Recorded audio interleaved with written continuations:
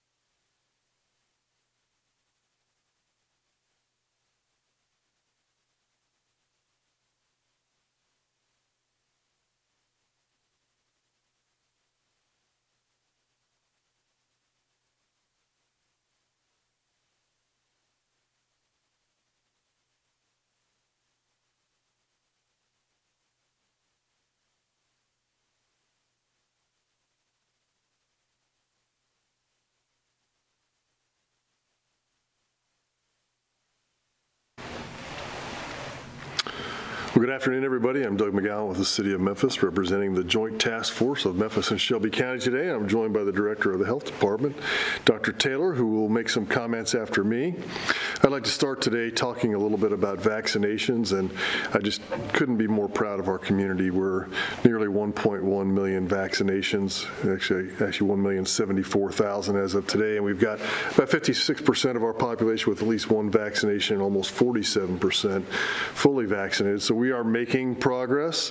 That's a lot of vaccinations, but we do have some more work to do. And I know that you probably are already aware that there was a transition of the responsibility for public vaccinations from the City of Memphis to Shelby County, and I'm pleased to report that that was a seamless transition yesterday at the Pipkin building at the other public vaccination sites. And so I hope nobody saw any differences in the services that were provided, and that's a testament to the hard work of everybody to make sure this is a seamless transition. I've had the privilege of leading that effort for the City of Memphis since February of this year, and I encourage everybody, if you haven't already, to read Mayor Strickland's update that he sent out via email earlier this week that thanked so many partners who were instrumental in making that a successful effort to this point.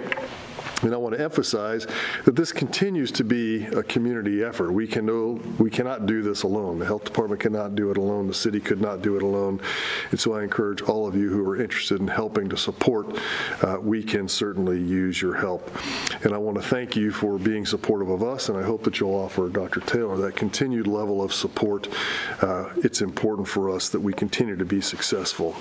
I'll take a point of personal privilege, and I know the mayor has thanked so many partners, but there really is a core team who are very instrumental in making that happen, who were my support system, and that's Chief Gina Sweat, Deputy Chief Angie Shelton, Deputy Chief Chris Wilson, Chief Ken Newton, Chief Eddie Rohn, Chief Nick Molinaro, Lieutenant Kevin Spratlin, Administrator Greg Wayman, and Will Lively, and Brandon Carpenter. They were the OEM team. Also Lieutenant Lee Gregory and Barry Nash, who did most of our pharmacology, Lieutenant Lauren Farr and Nate Few, who did a lot of our scheduling, and Heather Fortner, who really helped coordinate the distribution of vaccine all across our community, and of course Tiffany Collins and Takesha Tunstall, who coordinated the operations.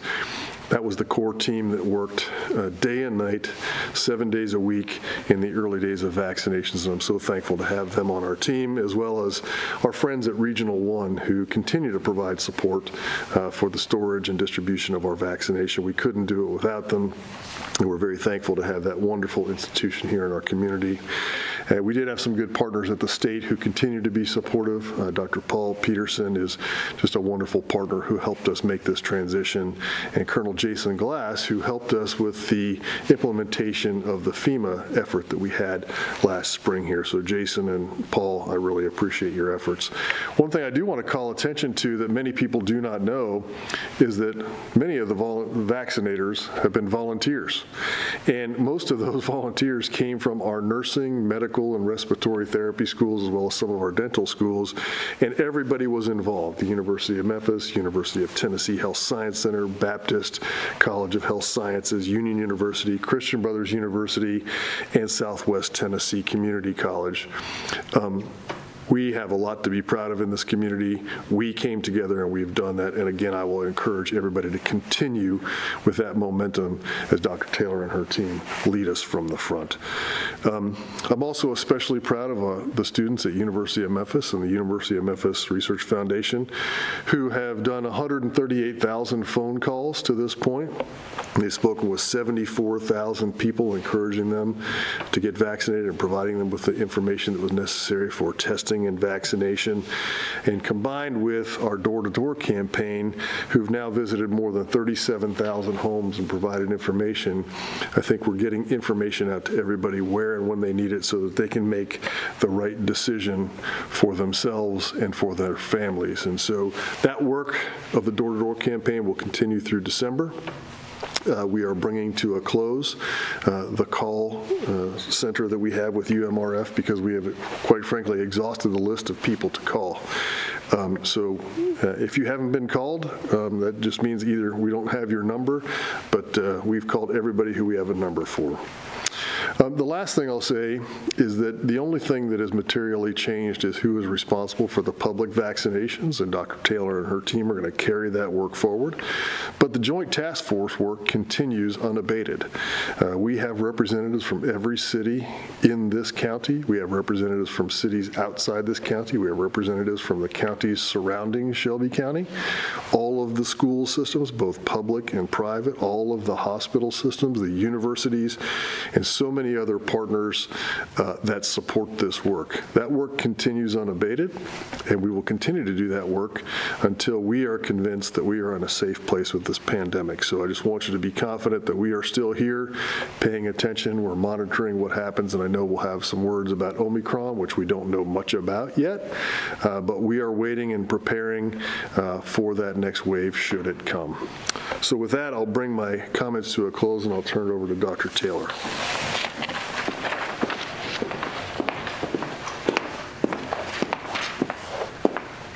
Thanks, Chief McGowen. I'm going to start off with some slides today.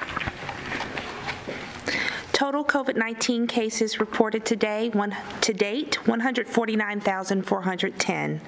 New cases reported today, 176.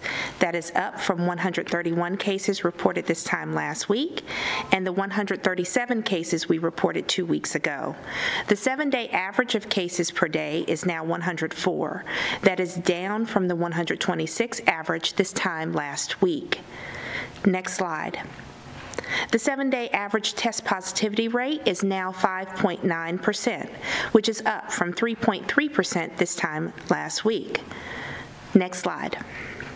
The effective reproductive number, or RT, of the virus is now 1.01, a slight decrease from 1.06 reported last week.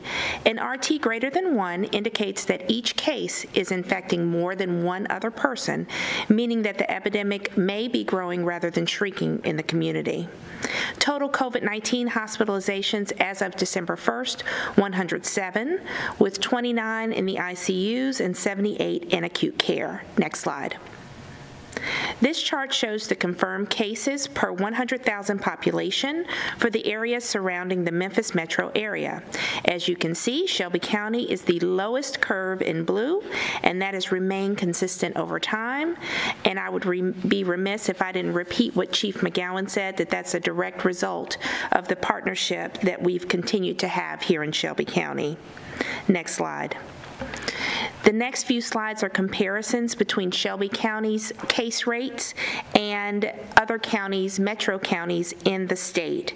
Shelby County has a case rate of 10.4 cases per 100,000, a test positivity rate of 5.9%, and a vaccination rate of 47.3%, compared to Knox County that has 18.9 cases per 100,000, a test positivity rate of 8.2%, and a vaccination rate, fully vaccinated, of 55.1%. Next slide. When you compare Shelby County to Hamilton County has 15.4 cases per 100,000, a test positivity rate of 9.1%, and a vaccination rate of 51.7%. Next slide. And when you compare Shelby County to Davidson County has a case rate of 13.5 cases per 100,000 and a test positivity rate of 5.4% with a vaccination rate of 58.9%. Next slide. Shelby County has lower active case rates than every other metro area in Tennessee, despite having the lowest percentage of population fully vaccinated of the metros. Next slide. Currently, there are 1,184 active cases in Shelby County, and that is only a slight increase from the 1,182 active cases last week. There have been 2,342 fatalities over the course of the pandemic. This slide shows active cases by age. We have seen a marked decrease in active cases among the youngest age group, ages 0 to 17, over the last week, and a slight increase in the active cases in the 25 to 34-year-old age group, 55 to 64-year age group, and the 85-plus age group. Next slide. You're familiar with this slide. This is the active cases by zip code, and areas that are darker in color indicate that those areas have more active cases per 100,000 in their zip code. Next slide. This map shows the same thing, but it is active pediatric cases by zip code. Next slide. This chart shows the first, second, and third doses by date, with the third doses in darker blue.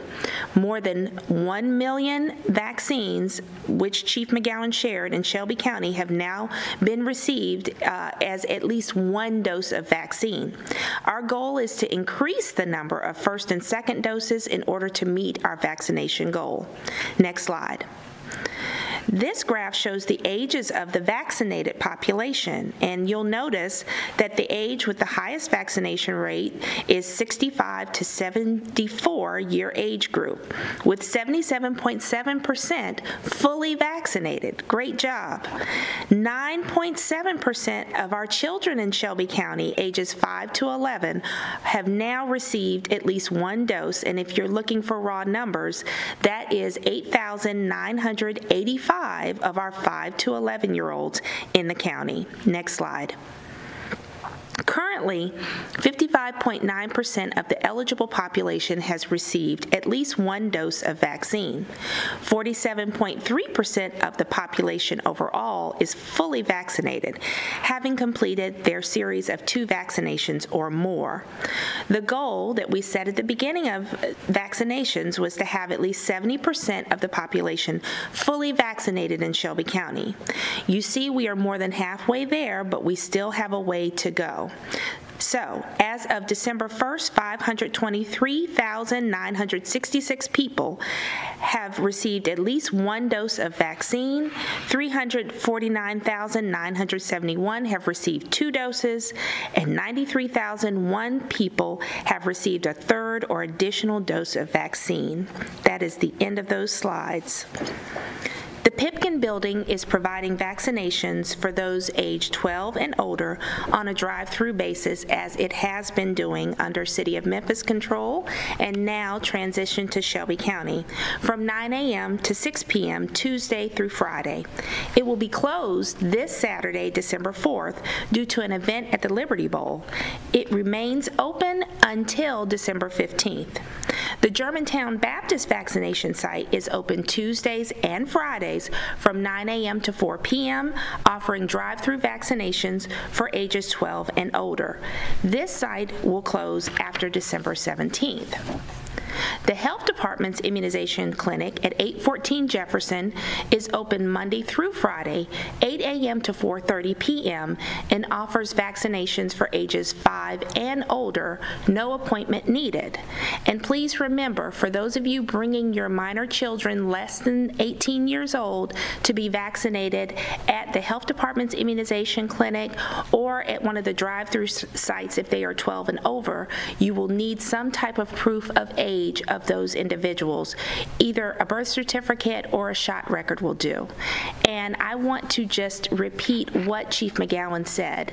Please note that this is what a seamless transition looks like.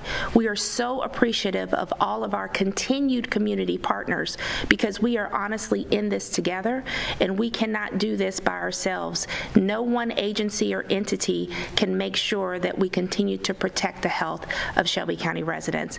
And with that, I will start off the questions. Abigail Warren, Daily Memphian.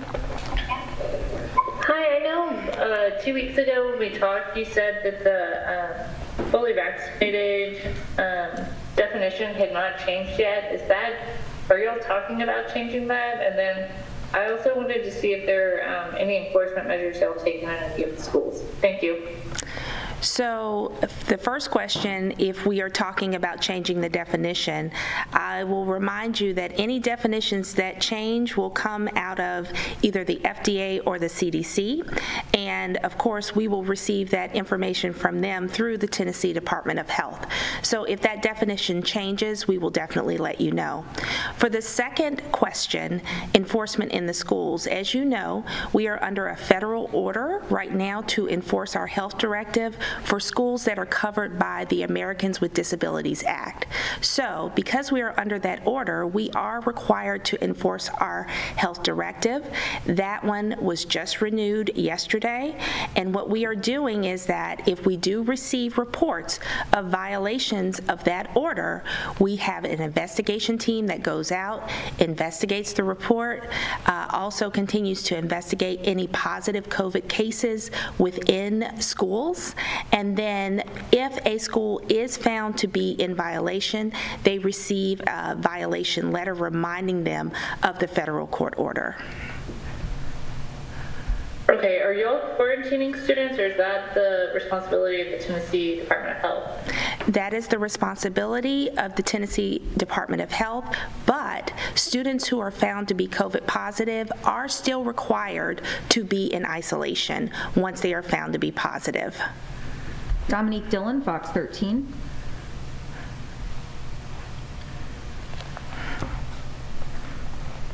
Hello. With the new health directive renewed, I see that you guys mentioned that wearing a mask indoors is highly recommended. Depending on if cases continue to rise and the new variant, could the directive be updated, and could people will there be more than could people be reprimanded, or how will it be enforced? Great question. So what I will tell you is that, and I've said this all along, no tools are ever off the table, but as you know, state legislation has changed what we are able to do without permission for the short term. So what I would tell you is, first, remember that the Delta variant is still very much prevalent in our community, and our labs are on the lookout for any sequencing that points to us having any Omicron variant cases in our community.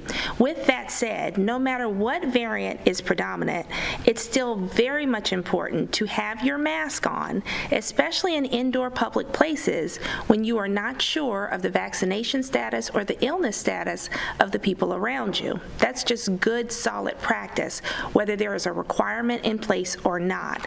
And so that is what the Joint COVID Task Force has continued to hammer home every single time, that people should be doing everything they can to protect themselves. And that includes masking up, that includes getting everyone vaccinated who is eligible. And for right now, that's everyone 5 and up. And then also, as a follow-up, the slight increase that we've seen in COVID cases, do you believe that's a result of gatherings from Thanksgiving? And do you expect this expect to see more increases from Thanksgiving, and how could that affect Christmas? Well, the good news is that the RT has remained pretty steady right there at that one benchmark, which means that we are seeing a bit of acceleration, but not much. And the 7-day rolling average has remained around 100, and it's bounced up and down a bit. And so really, if we were going to see any increases, it'd probably be another week out from Thanksgiving before we saw that. And for right now, we're just a week out. So we're monitoring it daily, but we're also reminding people that as we go into the next holidays that are going on or will be going on, make sure that when you're gathering, you know your status. There are 4 mass testing sites still in the county, and then there are several other places where you can get a test, and there are several retailers where you can get a rapid test. So with that in mind, everybody should know their status going into any holiday gathering that they will be going to over the next month. It's just good sound practice, once again, to know if you're positive, because if you are positive for COVID, then you know you should be staying home, away from other people, and making sure that you don't spread any illness to others. Catherine Burgess, Commercial Appeal. Hi, hope you're all doing well today. I'm wondering if you have any expectation for when the Omicron variant will hit Memphis, and if there is anything different that people should do when it does hit, other than the protections they've already been taking for previous iterations of the virus. Thanks, Catherine. So we are hoping that we will not be the first city in the state of Tennessee to see an Omicron case. But as you know, we are an urban area, and people travel in and out of here all of the time. And our residents travel all over the world all of the time. And so we are monitoring that very closely. The Joint COVID Task Force has been in continuous talks about the possibility and making sure that everybody who is already a great partner is aware that this may become an issue, but we're also preparing to make sure that if we do see a case or even a cluster, that we're prepared to protect people as much as possible, to isolate, to quarantine, to do the things we know work. So when you ask about any new things to do, no, the message is the same.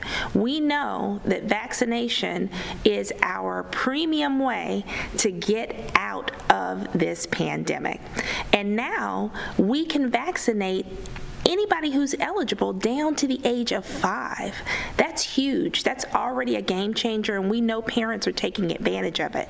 But if you know other people in your community, in your family, if it's you that is eligible and has still not been vaccinated, or say you got your first dose but still are on the fence about that second dose, or you just haven't had a chance to run out and get your booster, now is the time to do it.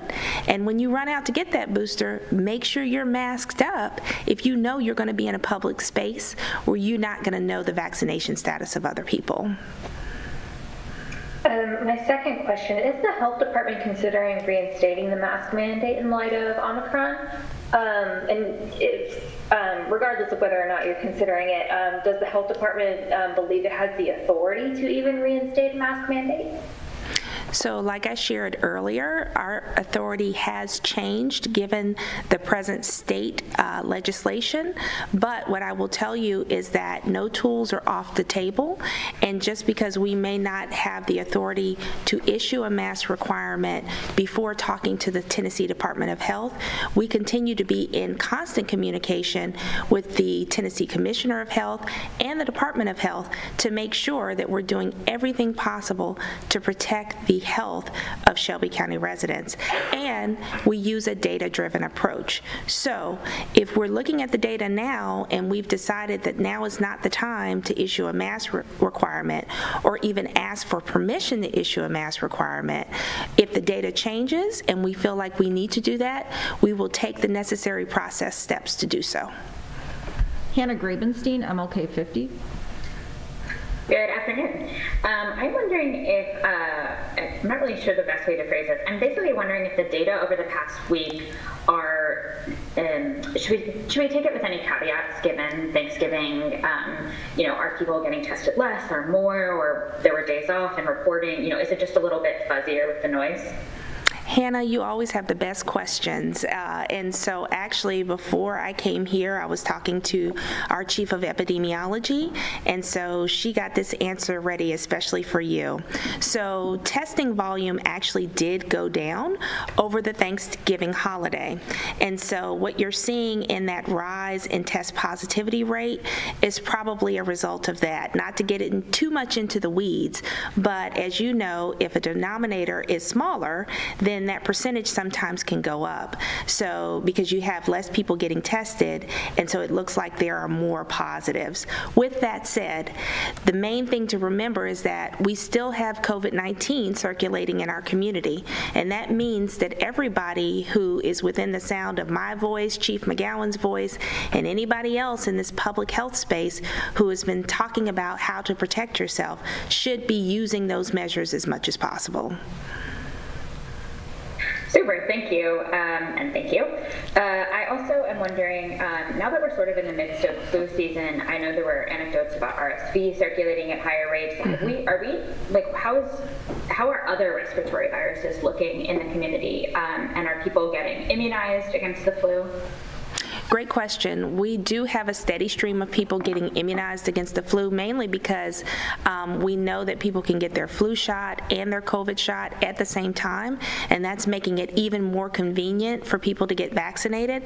And then we know that people are hearing the news about a new variant, and folks are starting to take advantage of the fact that if they are eligible and they have not been vaccinated yet, they need to get vaccinated. So we are seeing that people are protecting themselves even more.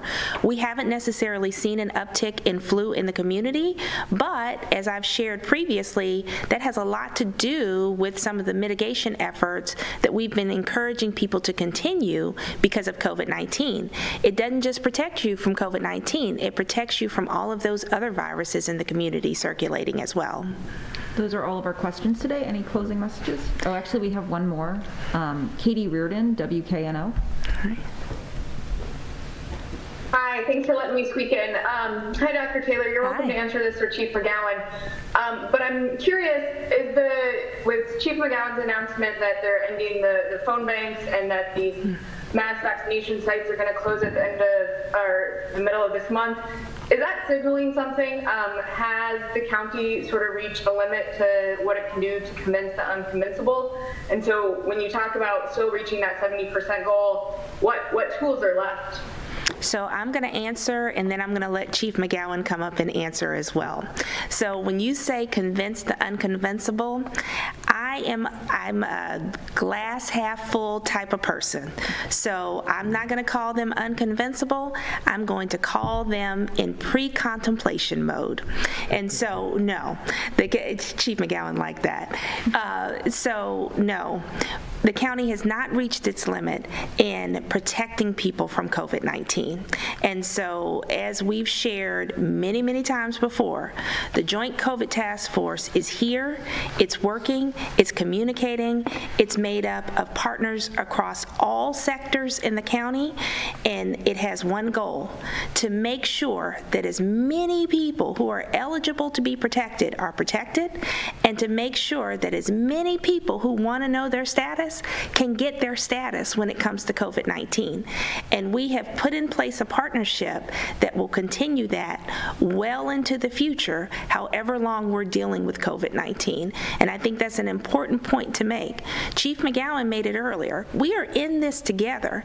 Until everybody's safe, nobody's safe. And so that's the other thing people need to understand. We can vaccinate down to age 5. So if you know an eligible person who hasn't been vaccinated, this is the best time, if you haven't already done it, to come out and get that done, because we have all the resources at their disposal to make that happen. And I'll turn it over to Chief McGowen. Thanks, Dr. Taylor. And that it is a great question, but I will say emphatically, no. There is no signal here.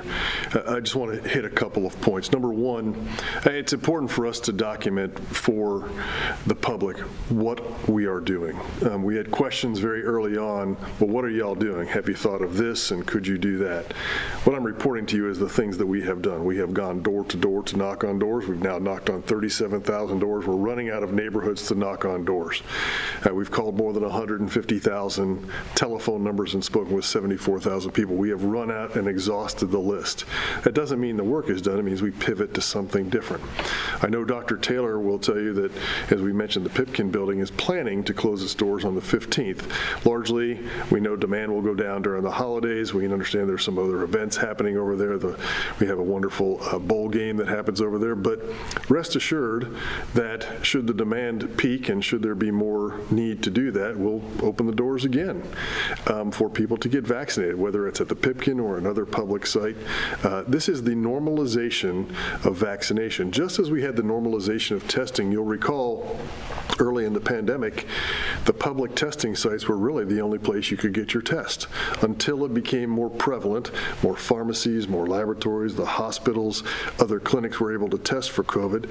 We reduced the number and the throughput at the public testing sites because it became normalized. Vaccinations are now relatively normalized. You can get them at most pharmacies. You can get them at many clinics. Pediatric clinics are now coming into the fore with their ability to do vaccinations. And so the public vaccinations, this is how it ebbs and flows. We come together, we have high volume testing, we have high volume vaccinations, and then we normalize the distribution through what would be considered normal distribution channels. So there is no signal here. We are standing by and ready to respond to the demand. I will come back to the testing. What Dr. Taylor mentioned is it's important to know your status. Go in and get a rapid test if you're going to gather. Even better, go get a PCR test at one of our drive-through sites. It's free, it's easy, it's no cost to you. It may not be free to your insurance company, but it's no cost to you. And it's important for you to know your status. We still have plenty of capacity. Today, there are people, as we are speaking, waiting for you to go get your test. So please take advantage of that. The one thing I would like to share is if you want to get a test, please do not go to an emergency room to get a test. Go to your provider, go to one of our drive-through sites. What we haven't talked about in a while is hospitalizations. There are still more than 100 people in the hospital with COVID. That's 100 hospital beds that are not available for people with other maladies, and we don't need to increase the number of people there. So the work continues. Our hospitals are still very busy. Our nurses, doctors, nursing assistants, respiratory therapists are all incredibly busy and very tired. Please do not add to their workload unnecessarily by taking an unnecessary trip to the ER or asking for a test from the ER. But I'll wrap up by saying there is no message here. This is the normalization of work. We are still committed. The task force is here, and we will do what we believe is in the best interest of the community to make sure we meet that with the resources appropriate to the conditions on the ground. So with that, we thank you. Hope everybody had a wonderful Thanksgiving. Know your status before you gather. Make that part of your holiday planning. Thank you. Thanks, everyone.